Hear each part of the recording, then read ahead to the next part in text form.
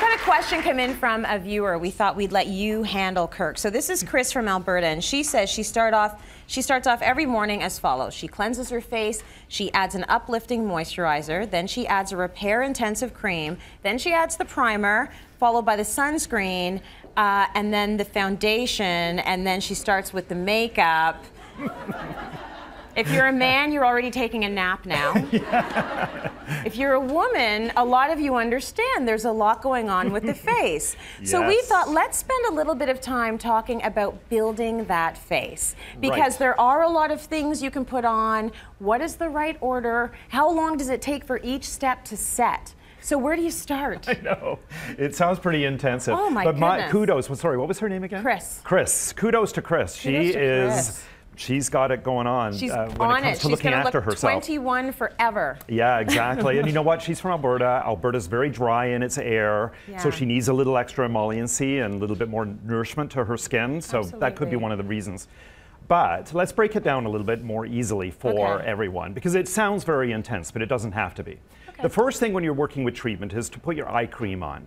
Now, some people don't feel the need for special eye creams, but I'm a big fan of them. They have special reasons. You lightly pat it on. You put it on first because then you're not going to mix anything else with your fingertip around the eye zone. Got it. And they are ophthalmologist tested, so they're meant to be used in that area. So you start with your eye cream, then you use your face moisturizer. Use the one that's right for your skin type, your skin condition. She's using something that's uplifting. Some people may want just more hydration.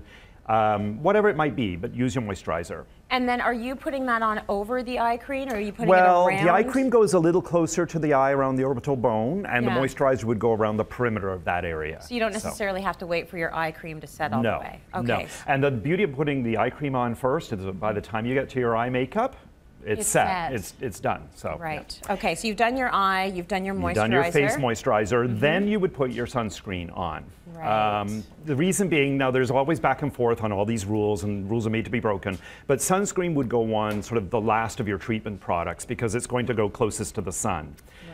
Choose a sunscreen that is best suited for the face rather than just using a body one and putting it on your face. They're usually formulated to be a little lighter in texture. Choose one that's broad spectrum, UVA and UVB, so it'll help last a bit longer throughout the day. But yeah, use something very comfortable so that when you're layering, you're not feeling like you've got a lot of stuff on. Or you can use a moisturizer with sunscreen. Would you recommend that? That would be your shortcut, yes. You certainly can. A lot of moisturizers do come with a built-in sunscreen. Just make sure it protects against UVA as well as the UVB, because the SPF only references the UVB. So you might feel like you're getting it all, but you might not be. So next in line is your primer. So now we're getting sort of closer to the makeup. Right, exactly. So now we're heading into makeup territory. You put your makeup primer on next because that's going to go closest to the makeup.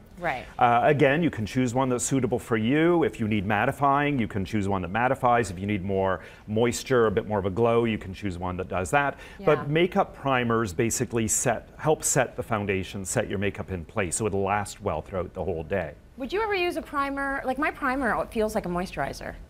Well, Can you get a primer / moisturizer, sunscreen in one, or we're going too far? No, now you're trying to cut too many corners here. Too many corners being cut. No, primers, they have usually silicones in them. They have great slip, and they may feel moisturizing, but they don't take the place. Oh, man. Okay. I know. So next we get to the makeup. We're starting with our concealer.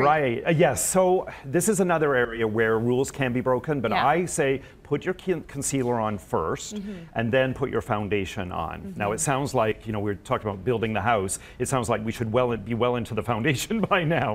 But, put the concealer on first. You can see where you need it under the eyes. If you have a blemish, what have you, you can always go back and put it on after your foundation if you see something that needs a little extra touch up. But put it on first, then your foundation. Finish off with a powder to set everything. Can be a pressed powder, can be a loose powder, whatever it might be. It doesn't have to take too long. I know it sounds a little intense, and I know we lost any guys. They're like, well, no wonder, you know, my wife takes so long. They went to go make a sandwich, They're in the kitchen But it can become quite routine if you get into the habit. Okay, that is a good list there. Well, I hope you were all paying attention to Kirk's There'll be a quiz. That's right.